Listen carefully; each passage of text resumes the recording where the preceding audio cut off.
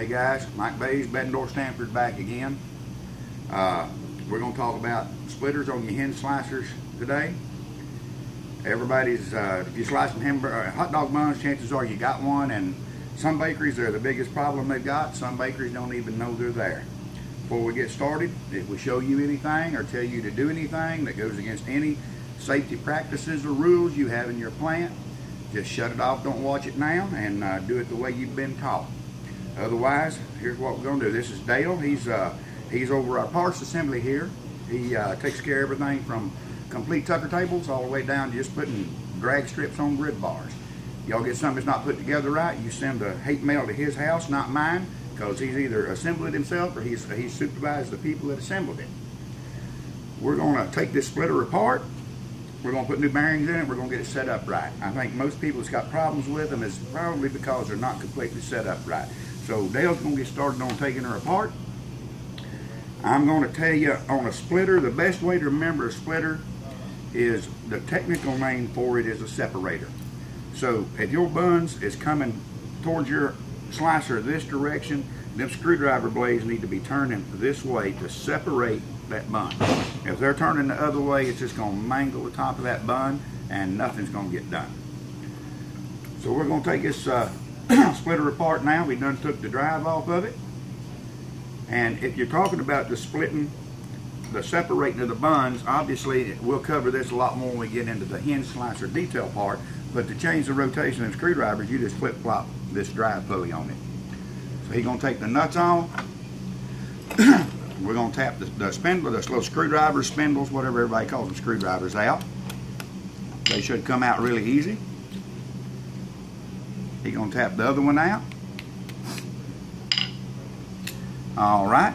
Now we're going to take a look at these snap rings, make sure the snap rings is in good shape.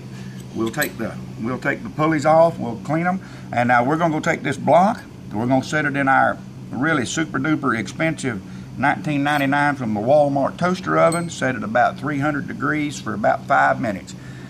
When we do that, we'll come back and we'll put it back together. All right, guys, we're back. We put this thing in that high-tech oven of ours. The bearings come out real simple after you do that. That aluminum soaks up that heat and expands at such a much faster rate than the bearing does. They'll just fall out. We've checked the inside. We've checked our snap rings here, making sure our snap rings is in good shape. There's no issues with them. We've cleaned her up. Now Dale's going to put her together. Important thing to remember on this is these little old bearings will not take any kind of abuse. So we use this little tool we made here. The inclination for most people is grab a socket and a hammer and beat the hell out of it until it goes in. That'll get you run off here really quick, because these little bearings just won't take it. So we press all of our bearings in here. We won't allow anybody to get close to one with a hammer. The angle of this thing makes it a little tricky to press them in with an arbor press. So we've come up with this little old bolt here. It's just a 3/8 bolt with 5/16 washers that's been turned down to the right diameter. Don't forget to put your little spacer in Dale there. forgets that sometimes. So yeah, make sure. He usually does 10 and then forgets the 11th, but we want to get her together, and that washer, we made that washer just so it fits outside of that bearing.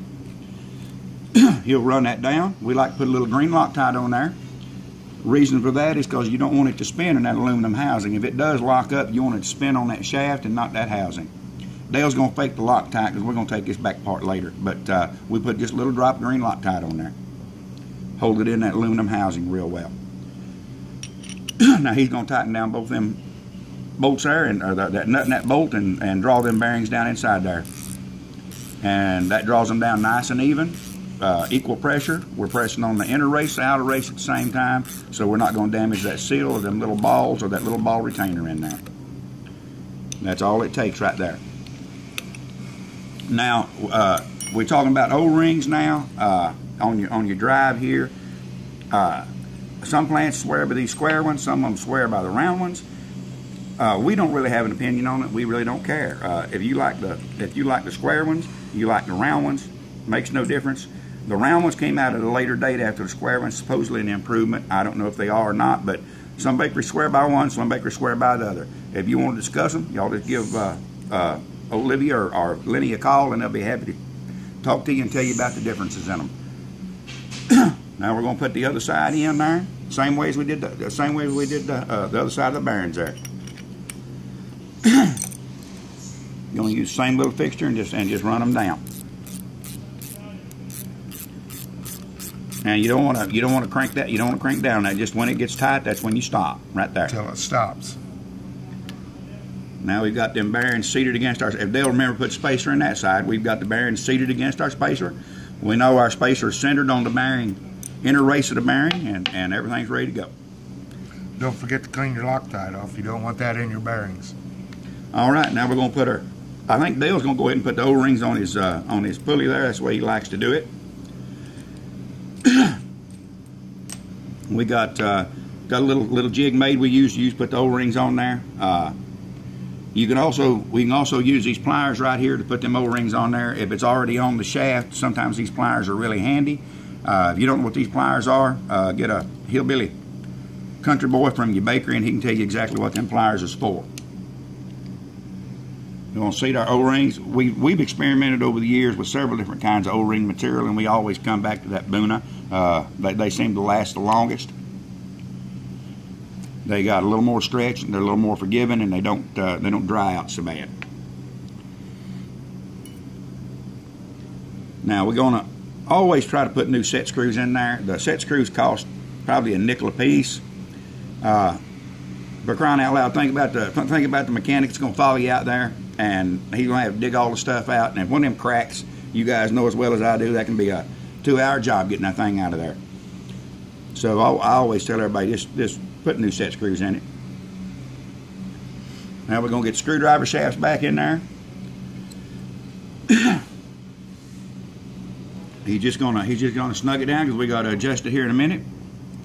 And anytime you tighten up, clock out when you bend down to get that thing down. Clock back in when you come back. Anytime you're tightening them set screws up, you want to make sure that the set screw is really good on your flat right there. You don't want that pulley coming up and down on you. And under normal circumstances, we'd have put a little blue Loctite on that set screw. Now, when you go to put them screwdrivers into that block, they should slide in. At the worst case, you might have to twist them a little bit and give them a little jiggle, but they should slide right in. Up against that snap ring. We also would always put a little blue Loctite on the jam nut. That one slid in good. We got a jam nut around here somewhere. There it is.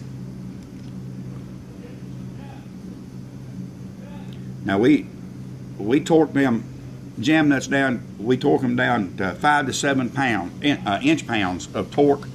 I would never go over 10. I think if you get much over 8 or 9 inch pounds of torque on that, you're going to have premature bearing failure.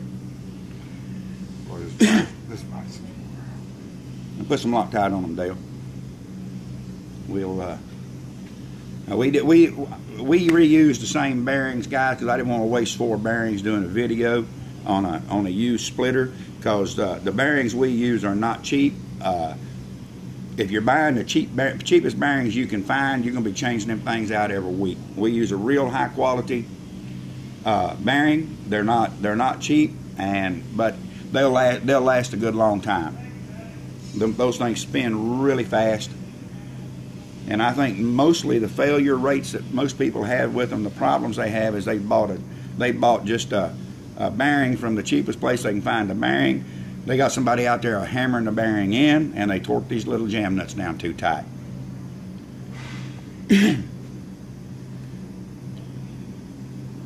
Well, we're going to torque them down to our standard 5 to 7, and that's tight enough.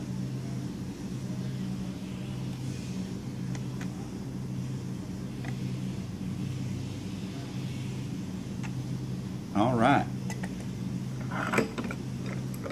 Now, when it comes to setting these little pulleys here, well, we got to loosen them up now, don't we?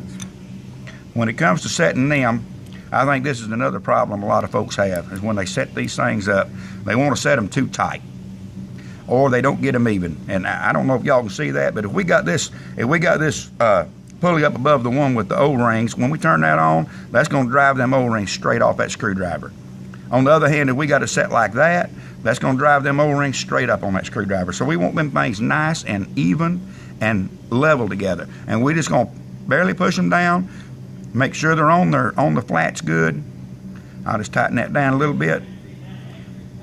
And then when we spin that, I won't be able to hold one and spin the other. So I should be able to do just like that, and I ought to be able to hold that one and spin that one. If we try to get them more tighter than that, we're going to melt them O-rings right off, them screwdrivers, and that's always an issue. Put your pulley back on the side that you took it off of, so your separators are separating the bun like we talked about earlier. You got anything else, Dale? No, I think I pretty well covered everything. I think that wraps this one up. You guys cuss a little bit, laugh a little bit, work safe, work smart, and walk out of the plant with all the fingers you walked in on. We'll see you in about a week, 10 days.